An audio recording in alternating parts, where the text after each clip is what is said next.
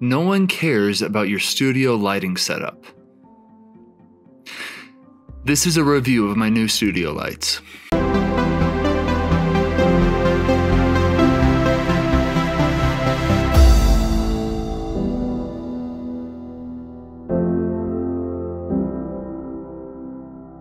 It's kind of a funny thing we see a lot of YouTubers do is like, oh, I got this light, so I got my key light right here, got my accent light here, and then I have to have my backlight here to light up. People put so much effort and energy into making their lighting and everything set up so well that, is that really the point? Is that why we come to YouTube to watch things? We don't care what the lighting setup is. We just want a good story. We want to laugh. We want to learn something. We want people to get to the point, kind of like what I'm not doing right now. So what you see right now is what I've pretty much built my entire channel off of as far as lighting. I got a big window right there and I have a ring light up there. And it works. I think you've been able to see me in videos before, but it could look better, couldn't it? So the issue I have with the window light is that clouds happen sometimes, and I do like to set things manually on my camera, so when I'm just running off of nature's softbox up there, it tends to give me some problems. So sometimes I've set up a reflector like right there, and I point a shop light, like a $20 shop light from Lowe's, off of the reflector, and it usually looks pretty nice, but we have something new to test. So I recently purchased the ESDDI Softbox Photography Lighting Kit. It comes with 2 stand lights that I'm gonna set up and an 800 watt bulb, and I bet there's 2 800 watt bulbs. And so notice how this looks. And remember, window lighting and ring light up there. And you're about to witness the difference now. Okay, I have to admit, this does look pretty cool. So I have my one softbox right there, kind of bouncing off of my wall and reflecting back onto me. And this other one is up over here being like an accent light or all of that annoying stuff I talked about before. And this is a review of these lights. As far as the ease of use, it couldn't be simpler. You take them out, you set it up just like a tripod, you screw in a light bulb, and like this big cover goes over the entire box, and it works super, super well. Now, I don't know exactly how I want to set these up, like it's coming in and hitting the back. I think that looks kind of cool. I'm gonna move this real quick, one second.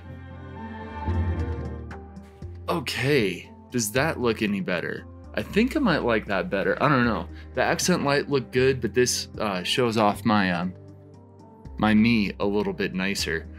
I'm gonna take down this one light, so the lighting situation is gonna get worse real quick. So check this out if this is something that you want for either like a Zoom meeting to look a little bit more professional, or if you are doing some sort of YouTube or talking to a camera in your kitchen like I am. These lights, I think, look really excellent. I'm gonna take this one down and show you guys how it works. All right, so this is what the big box looks like, and it comes on this stand, which is super easy to adjust. You just unscrew this screw right here, and then you can fold these legs up, and it gets nice and compact, whichever way you do it. And as far as this light box itself goes, if you see right here, there's a little bit of Velcro, which takes off this diffuser. And in here, you have this big old 800 watt white light bulb, which, as you can tell, the color that it gives off is super nice and super easy to color balance and really stable and consistent. Now, these lights are affordable. I bought them for right about $60, and a lot of these kits that you can find on Amazon through my affiliate links down below are going to be over $100, even over like $200 for a really simple thing that's not even adjustable. So these are definitely on the more affordable side. Some of the things it's lacking is the ability to adjust the brightness, so you're just stuck with what you have, and also you can't change the white balance. It's set to that constant daylight white, but it is consistent, so that is really nice. This light can also be oriented vertically or horizontally, depending on what you want to use it for. And so far, for what I'm doing with it, it works super well. I'm a big fan. The one complaint I have is this cord, the power cord for it. I think it's like 5 feet long and all the way extended. This light can sit up over 6 feet tall. So when it's all the way extended, this power cord doesn't even reach the ground. So just know that if you are looking to buy this light in particular, if you want to move it away from a wall or your power source at all, you will have to use an extension cord.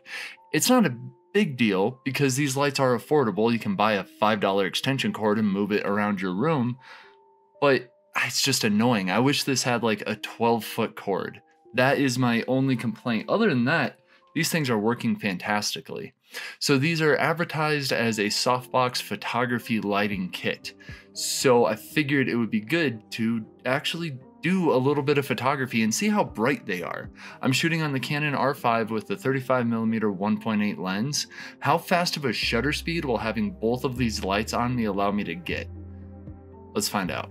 I wanted to see what different shutter speeds would happen at different ISOs and how they could actually be used if you were just in like a blank studio and only had these two lights. So I grabbed my weird little fidget spinner toy so that we could see the different motion blurs that would happen at different ISOs with this lighting setup. And looking into these images, I'm going to start off at ISO 100 with my 35mm lens shooting wide open at f1.8. I had to shoot at 1/13th of a second, and as you can see, that is no good as far as motion blur is concerned. At ISO 200, I was at 1/25th of a second. At ISO 400, I was at 1/50th. ISO 800 is about 1/100th of a second. ISO 1600 was about 1/200th of a second. ISO 3200 was 1/250th. And you guys understand how exposure math works from there. So clearly these lights are not as bright as a strobe or a flash. What these could be used for, however, is something like portraiture. If you're shooting on a tripod and the model is staying still, you could shoot down around ISO 400 or maybe 800 and get nice images with this setup. So something I think these lights could be really helpful for is being those accent lights that are hitting your subject a little bit differently, and then maybe you have a main strobe popping off for the majority of the exposure. So for photography, but for videography, where you're shooting at lower shutter speeds, these maybe aren't great for something like slow motion, but if you're shooting even 60 frames per second, these lights are bright enough where you could shoot at 120th of a second, so you have your nice motion blur and everything. Everything will look super clean and super nice. So they're not the perfect lights. I don't love how short that cord is. I wish you could change the color on them a little bit, but for the price, they're super affordable, and this looks way better than the setup I had before. So for video, I'm giving these lights a solid 4 out of 5 stars, and I will be using them a whole bunch in the future. Another nice thing is that they tear down really easily. They're compactable. So I have a couple of video shoots for a wedding coming up this year, and these lights will definitely be coming with me to add a little bit more light to the reception or whatever I need them to, because I can just fold them up, bring my extension cord, and add a lot of nice daylight colored light to my videos. So thank you guys for watching. If you are interested in picking up these lights, links down below, that would help me out a bunch. Please always, with the likes, the thumbs ups, the comments, and the subscribes, all those things I ask you to do. And if you would like to support what I do financially, I have links down below for my Buy Me a Coffee account, and there you can buy me a coffee, which costs you $5, or you can buy me 100 coffees if you feel like it, and that would be really appreciated. Thank you guys so much for watching. My name is Alex McGregor. Someday the stars will be out. I'll see you there.